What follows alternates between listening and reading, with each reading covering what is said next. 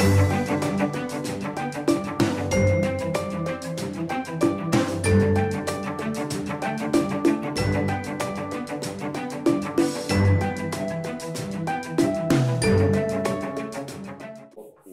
are in chapter 7, the first part of chapter 7, looking at flow over a flat plate. We covered many different possible flows from laminar to turbulent to mixed flow. So we're going to use those equations now in an example problem. So here's our example problem. The fluid is water. Let me get a pen here. The fluid is water, and it has a free stream velocity u infinity and a free stream temperature T infinity. Here's what we're given. We're given the plate length 50 centimeters, 0.5 meters.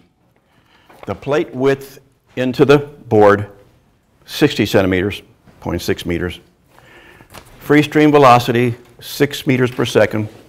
Free stream temperature 20 degrees C. Surface temperature of the plate 40 degrees C.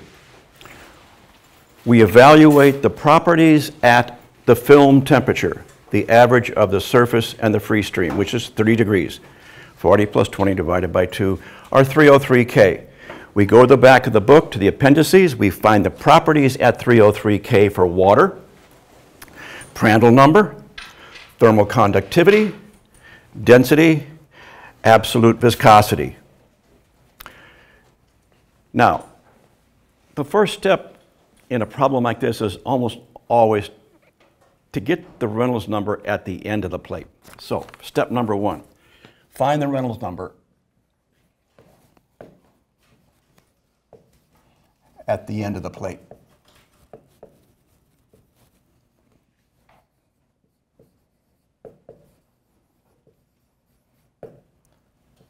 X equal L. So our Reynolds number at L is equal to V u infinity L over nu. Now, the back of the book and the appendices, you won't find the kinematic viscosity nu, so you can calculate it from fluid mechanics. Nu equal mu divided by rho. When you do that, you get this guy. So now you've got everything you need here. And the Reynolds number at the end of the plate comes out to be 3.8636.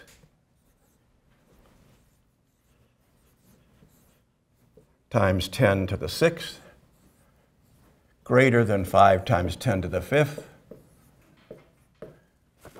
So it's turbulent at the end of the plate.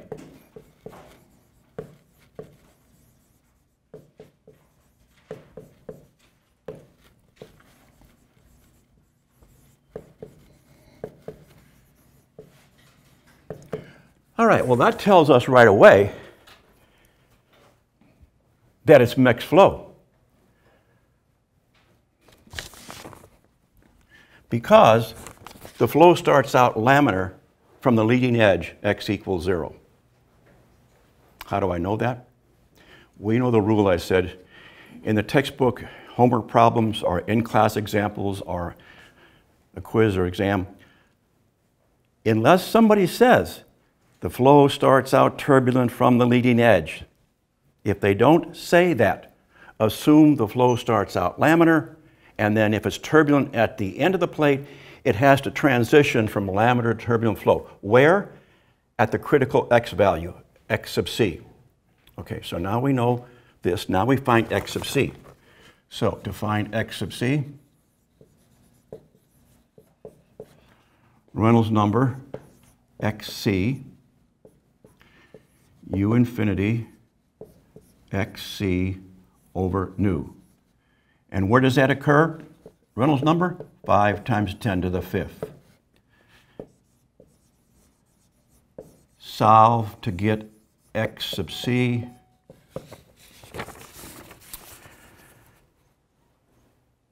There it is, 0.0652.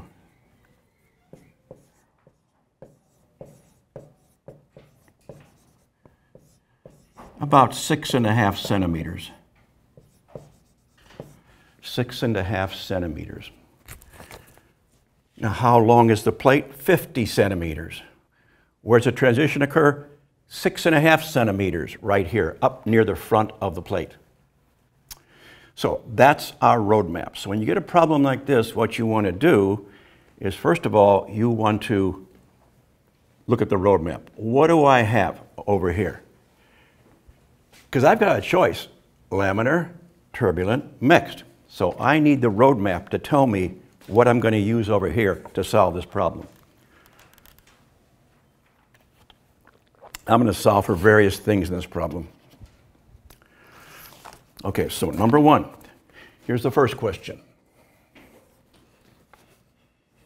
Find the local heat flux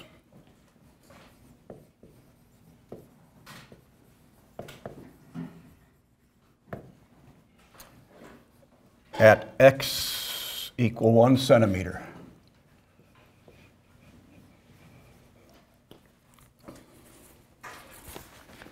Now, don't forget where it transisted. It transisted at 6.5 centimeters. So where my fingertip is, 1 centimeter, okay, conclusion, I'm in the laminar flow regime. Okay, it's laminar flow here.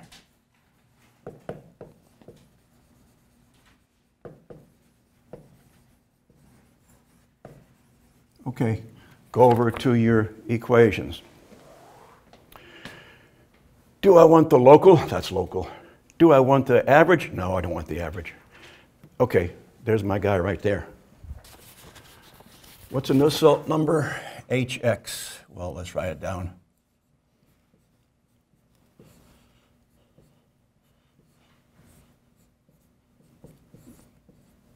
Laminar flow, U infinity over nu x.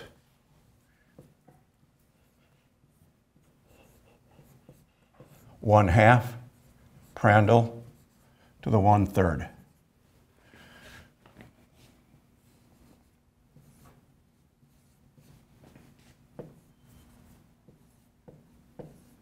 What's x? 1 centimeter. Solve for hx. 9882.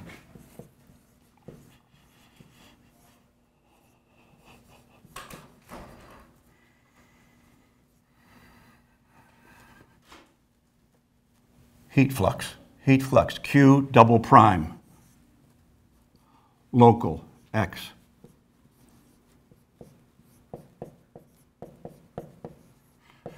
There it is, 1.976 times 10 to the 5th watts per square meter.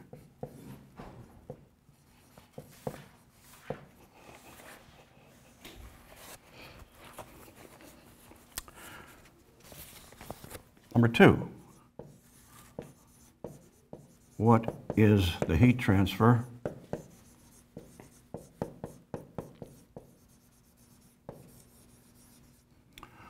over the laminar part of the plate?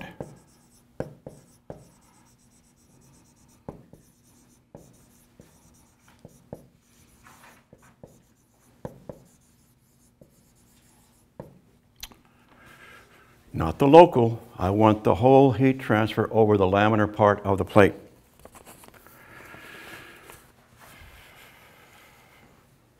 Laminar. Average H. That's what I want to use. Okay. So my Nusselt bar .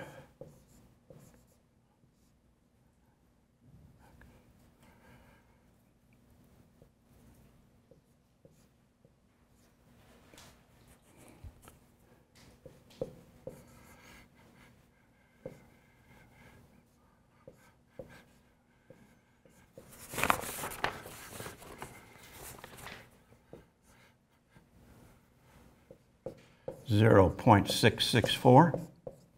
Same thing here.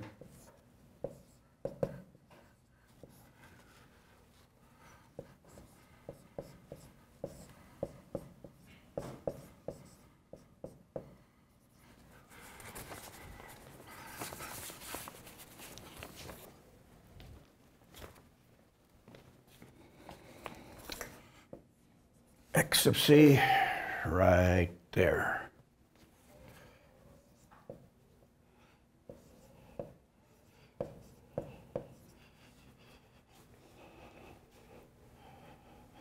So H bar, you know everything there. H bar 7740. Q over the laminar part of the plate, H bar times that particular area, Ts minus T infinity. That area is X sub C times W.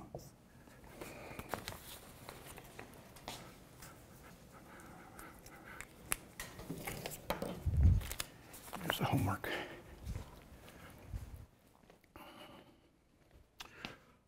You know, I told you last time the rule, right hand, left hand. Where do you want to find the heat transfer? My right hand to my left hand. Where's my left hand? At X sub C. In this equation, what's L? Don't put 50. See, people will say, oh yeah, no, L is 50. Oh no, it's not. It's where my right hand is again. Left hand, right hand. I want the average convection coefficient between my two hands. My right hand is at X sub C. So that's why I put X sub C in here. Oh, and then the area between my right hand and left hand. Don't take the whole area. No, it's this distance times W, 0.6. W.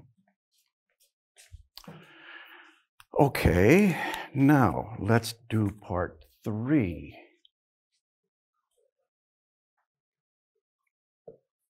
Find the heat transfer over the whole plate.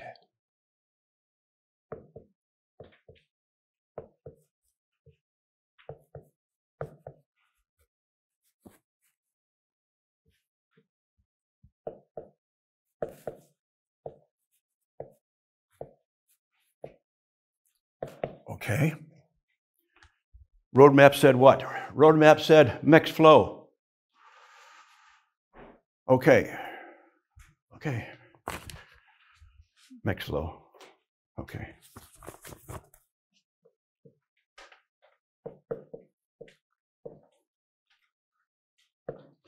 So, no salt bar L is equal to H bar L over K, 0.037. Reynolds L to the 4/5.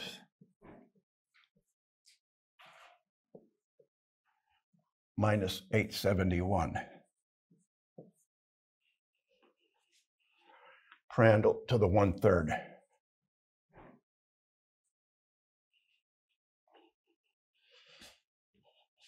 That Reynolds number at the end of the plate, 3.836 times 10 to the 6th. That L, 50 centimeters.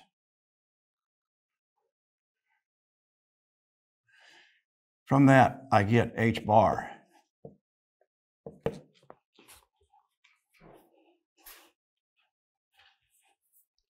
Over the whole plate. Okay, we've got, there it is, 12,840.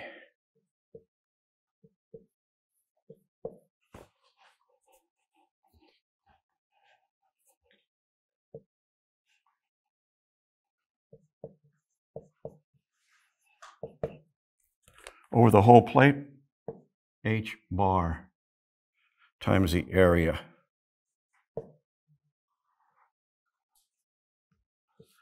Ts minus T infinity.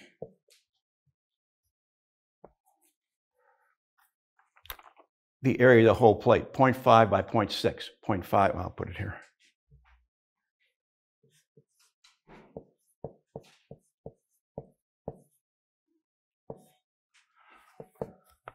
Whole plate.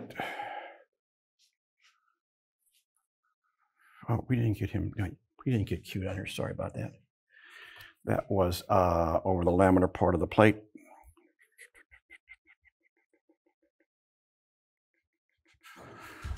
Let's see what my Q was there. Oh, here, okay. 6056.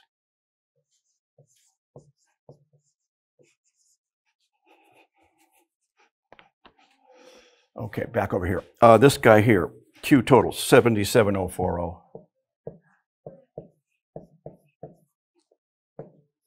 Watts.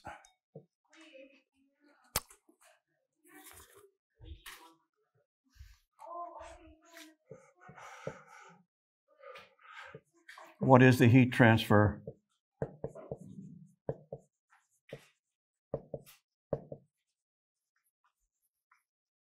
Over the turbulent part.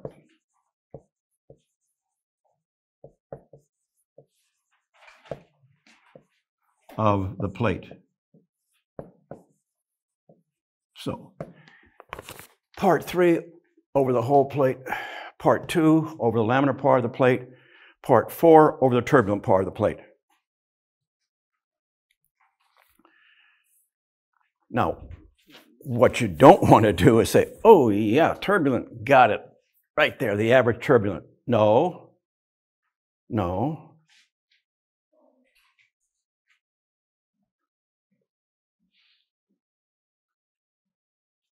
The heat transfer, right hand, left hand, heat transfer over the whole plate minus the heat transfer over the laminar part of the plate gives you the heat transfer over the turbulent part of the plate.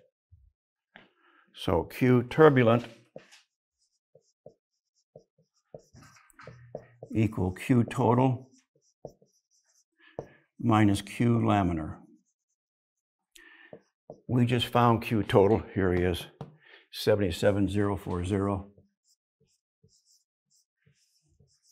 minus Q laminar. We found it in part 2, 6056. So over the turbulent part of the plate, 70,984.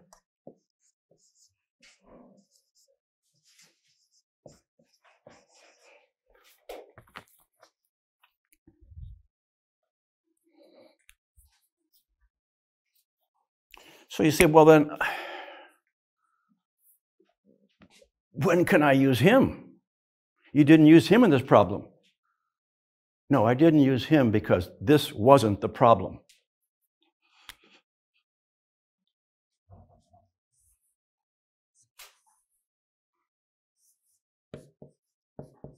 Was it turbulent from x equals 0? No. If that was my problem over there, turbulent, now if the problem said for homework or an exam, if it says, by the way, assume the flow is turbulent from the leading edge. Okay, that's my picture, turbulent from the leading edge. My problem didn't say that, it said nothing. If it says nothing, assume it starts out laminar and it may or may not transist to turbulent flow. Okay, so that's why we didn't use this guy. Okay, now,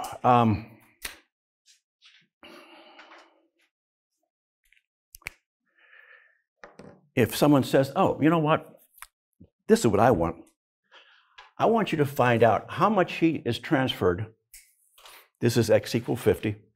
How much heat's transferred from 20 centimeters to 40 centimeters? 20 to 40 centimeters. Here's 20. Here's 40. It's in the turbulent range. Got it. How do I find it? Okay. Find the heat transfer from 0 to 40. Then find the heat transfer from 0 to 20 and subtract them. Subtract them. That'll give you the heat transfer from 20 to 40. So I don't care where your right hand or left hand is. I'm going to be over here at x equal 2. And I want to go from x equal 2 to x equal 10. How much heat transfer there? Okay. Find from 0 to 10, subtract 0 to 2, and that gives you 2 to 10. Anywhere, a band. Question? You okay? No. Okay. Now, there's another rule. This is called the 10% rule.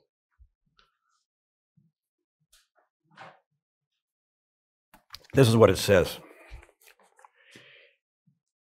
If x sub c is less than or equal to 10% of L, then assume all turbulent.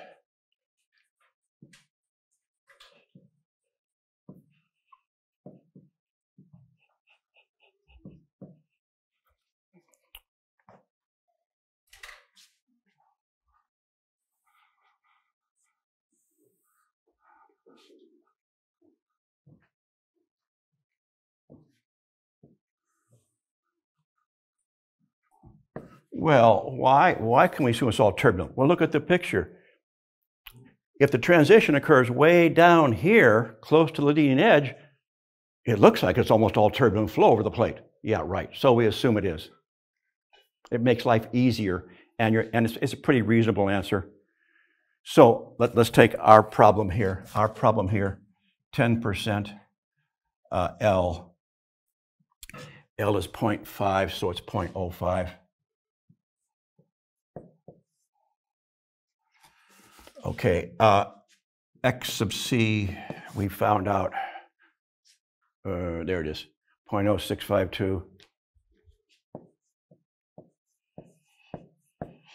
And you ask the question, is x sub c less than that? Is 0.065 less than 0.050? No.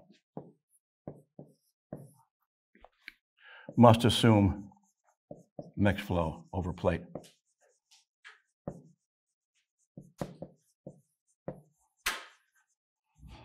Okay, so, the textbook does it similarly, but he uses a 5% rule. I just took 10% because it's a little easier to calculate. So what it means is if the laminar part of the plate is really, really small compared to the turbulent part, you can neglect that little piece of laminar flow and assume it's turbulent from the leading edge all the way back.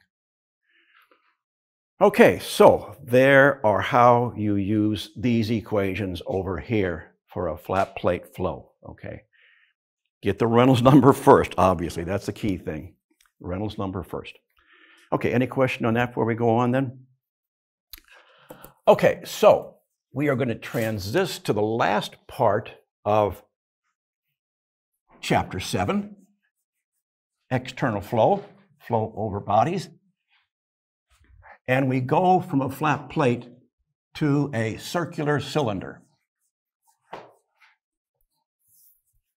So let's first of all flow over a circular cylinder.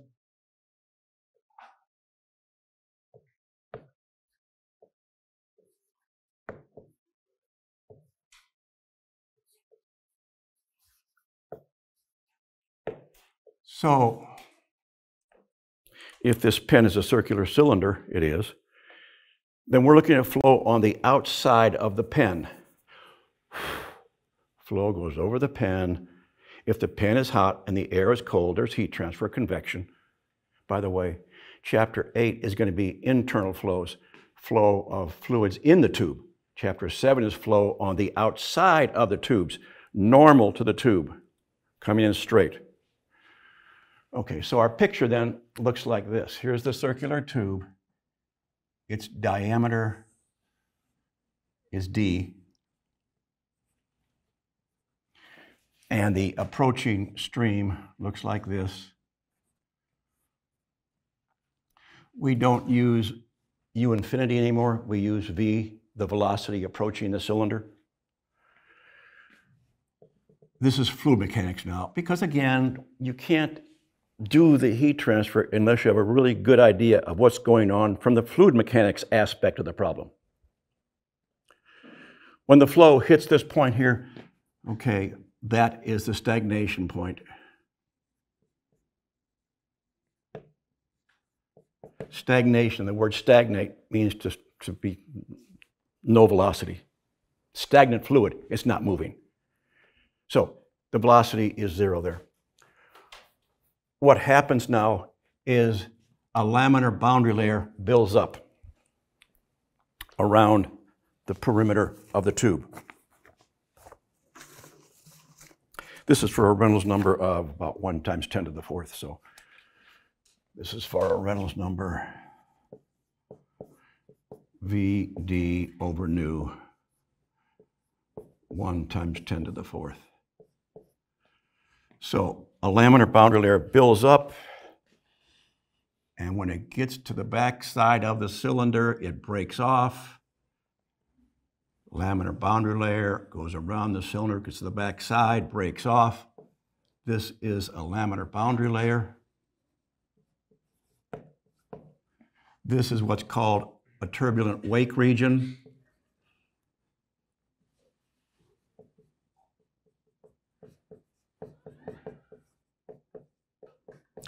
This is called the separation point.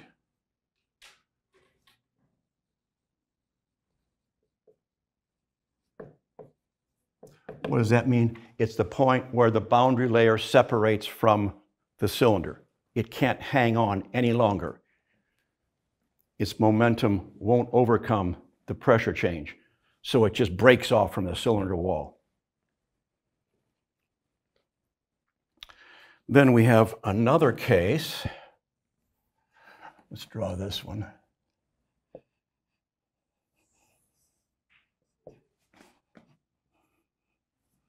Stagnation point, laminar boundary layer. Separation point can actually move on the front side of the cylinder. Separation point breaks off like that. The wake region becomes larger, much larger, the wake region. We still have the laminar boundary layer on the front. We now have the separation point on the front side, and then a large wake region behind it. This Reynolds number is about 1 times 10 to the 5th.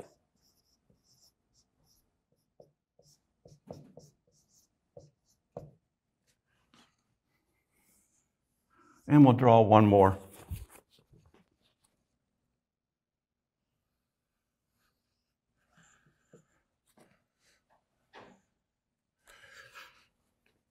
This is Reynolds number about 2 times 10 to the 5th.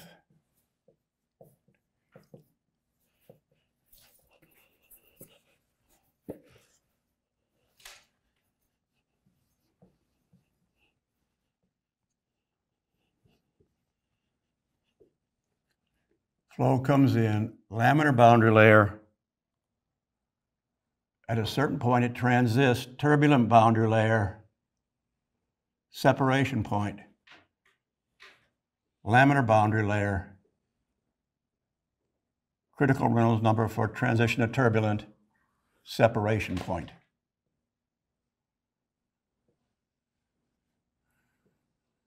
Wake region,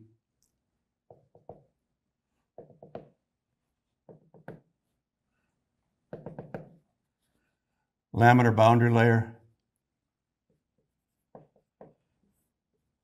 turbulent boundary layer, separation point.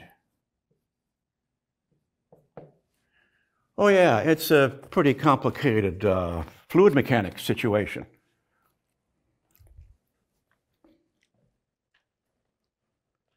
Is there a magic Reynolds? Well, flat plate flow, is there a magic Reynolds number? Yeah, 500,000, X critical. Is there a magic Reynolds number for flow over a cylinder? No. The flow changes depending on the Reynolds number. There's no one magic Reynolds number. Okay, so now, life becomes more complex, obviously. How does the convection coefficient vary? Oh, for a flat plate, we knew how H varied. Hx versus x.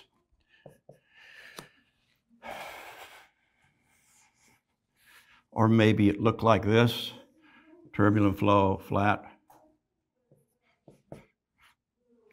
That's how laminar flow, mixed flow, laminar, transist, turbulent. Okay, how does this look when we plot H here? We don't call it Hx, we call it H theta, where theta is measured from the front stagnation point, theta equals 0. So 0, 90 degrees, 180. Let's pick a particular Reynolds number. First one I'm going to take is Reynolds of 1 times 10 to the 4th.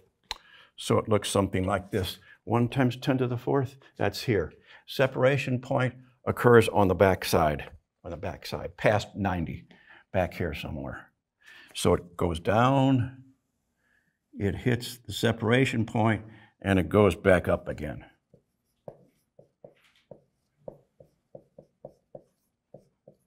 The wake region creates a bigger H value because it's a very turbulent region.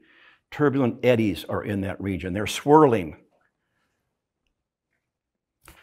Let's go to Reynolds number 2 times 10 to the 5th. This guy up here, 2 times 10 to the 5th.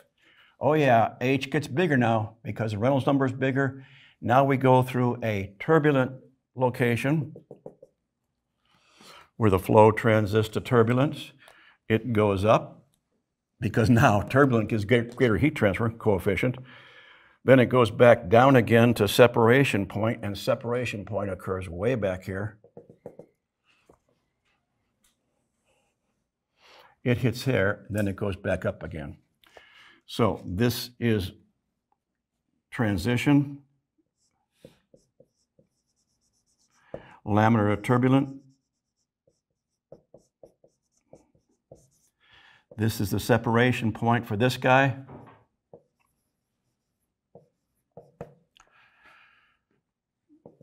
This is a separation point for this guy.